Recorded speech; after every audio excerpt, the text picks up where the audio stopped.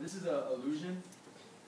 So in these two pictures, can somebody raise your hand and tell me what two colors they see? It's like a pink, it's white, and it's like a brownish pink.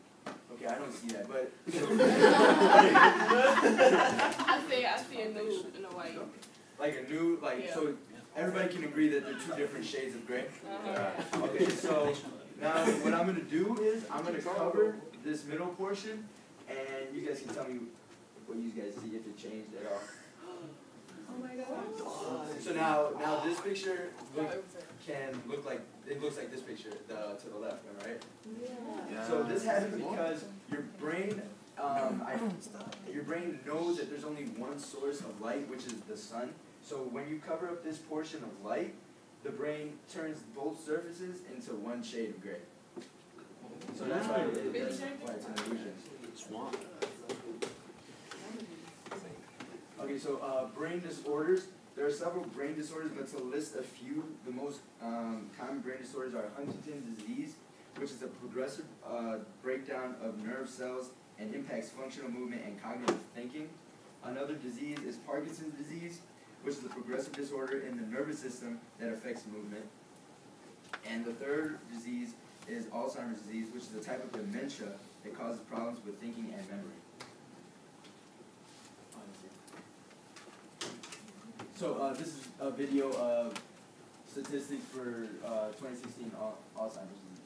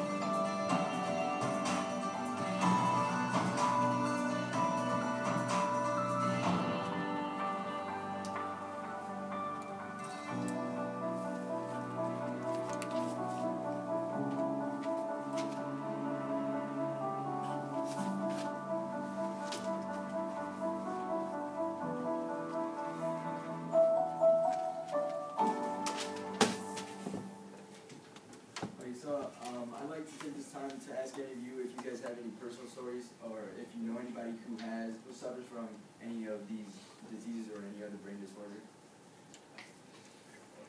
Or not. So I'll share, and Julian knows as well. My grandmother suffers from bipolar schizophrenia, and she got this back when she was like 21, to take this drug they used to call back in the day. It's called the Mickey, just a household drug they put together. And maybe it's just been getting a bit worse, but she's saying okay, so that's great. Oh my god. But yeah, that's just my. So the drugs probably cost a lot of money. Yeah. So as the video said, specifically for Alzheimer's, 5 million people suffer from it, and as you saw, it takes a lot of money for families to be able to provide certain medicines or treatment that they need.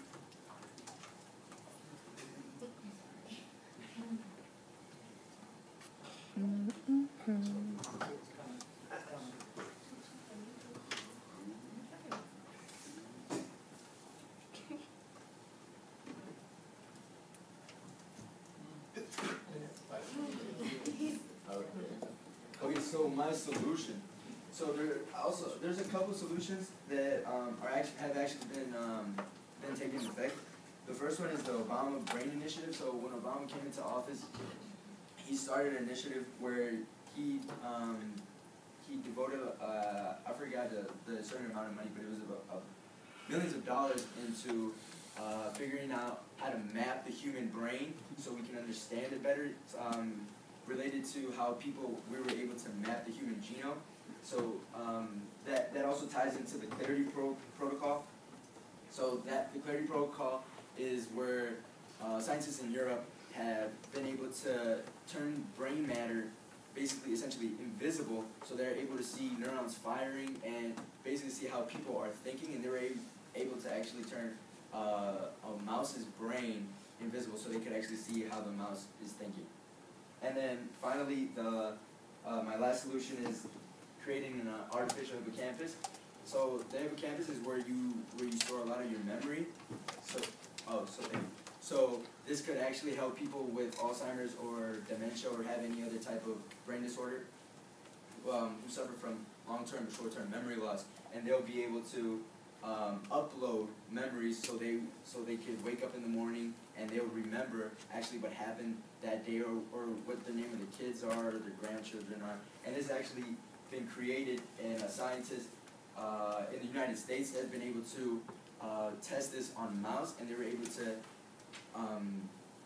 test them if the mouse could remember where their food was hidden prior in another study.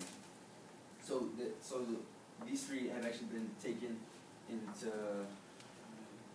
effect, and they've been working. So just funding these operations would be proven to help out future brain disorders.